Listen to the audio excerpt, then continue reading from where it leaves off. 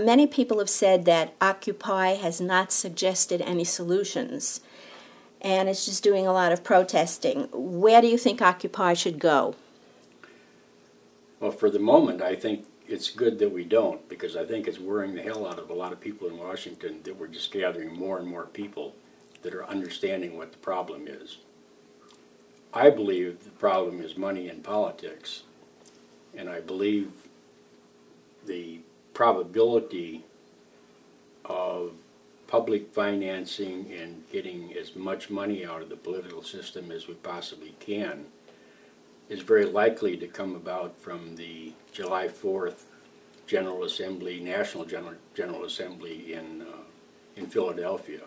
At least I'm very hopeful that something of that comes out. If we don't take the money out of the politics,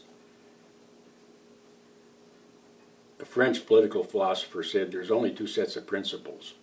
There's privilege and power, and there's truth and justice. And as one goes up, the other goes down.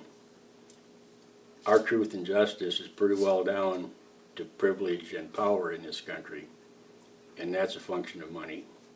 We don't have money, but we're going to have an awful lot of people. I'm hopeful.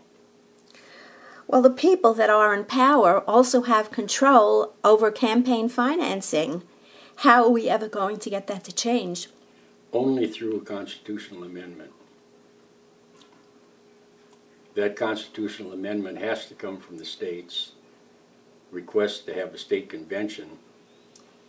Did you know there have been 700 and some requests for a state constitutional convention in the last 100?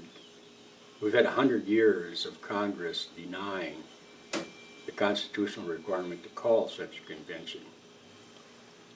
The likelihood that they can withstand the pressure of millions of people in 50 states demanding that such control be taken out of Congress and provided to the people through the states, I think is a real possibility.